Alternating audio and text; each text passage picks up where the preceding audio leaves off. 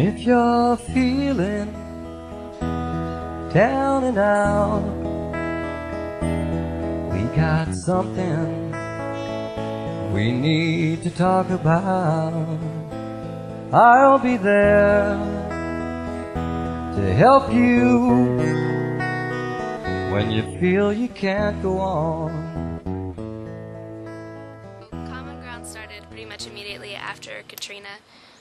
It was first based over in Algiers. One of the co-founders is a man named Malik Rahim, and he put out a call for help, to get help down here, to get food, water supplies to people that had no other way to get it. Since then it's really greatly expanded.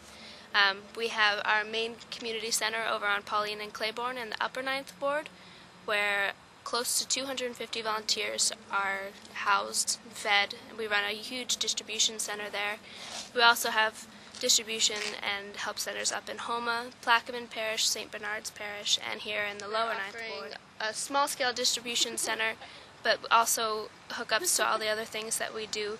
We help people clear trees out from their lawns, from things that have fallen on homes, blocking driveways, sheds. We help people get their homes gutted out, and this is all free of charge, done with volunteers, and with mold abatement in homes as well. There are free clinics in Algiers and then on Claiborne, and I think there's also a traveling clinic that tries to go to day labor camps. We also offer free legal services on Saturdays. There's a legal clinic type thing over on the Claiborne side, and that's from 12 to 3. So, and this is the Blue House, as we've been calling it. It's where we opened up in the lower 9th ward. A woman named Dolores Cage let us open up here. She has a lease on the house with Brandon Darby, and our website, commongroundrelief.org, will give you a lot of information as well. What we really are trying to do is get people to come back to their homes if they want to come back.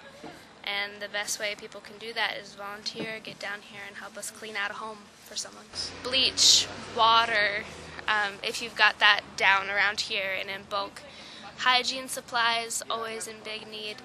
Work gloves, rubber gloves, latex gloves, respirator masks, definitely. And Tyvek suits. We're always low on Tyvek suits, always. Mostly it's safety gear.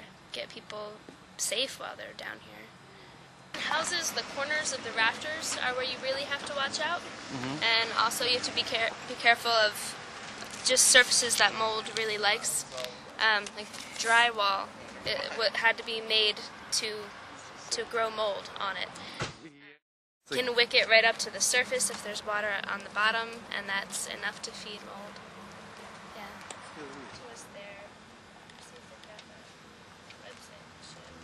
Yeah, this is the website. You can register to volunteer on the website. I'll be there to help you when you feel you can't go on.